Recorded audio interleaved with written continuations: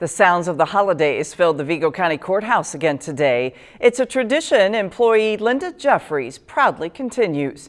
Take a listen and enjoy. Just hear those sleigh bells ring, ting-ting-a-ling too. Quite a few years ago, we decided we'd have a flash mob.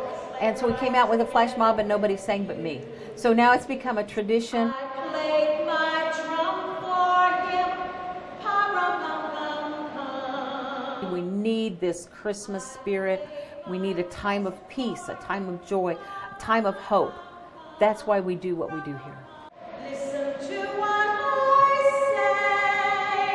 say. It's just a time where this building that sees a lot of angst, that sees a lot of discord, can come together in a time that reminds us of peace and joy of the season. I'm the one that gets featured, but everybody in this building has such a heart for the community.